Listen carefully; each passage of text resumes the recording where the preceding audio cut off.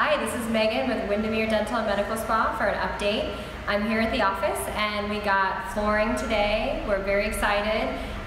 They're going to come and do a floor prep prior to putting the flooring down. So hopefully within the next 1 to 2 weeks we'll actually have flooring squared away and all set to go. A couple of things that we're waiting on still is the marble for the countertops.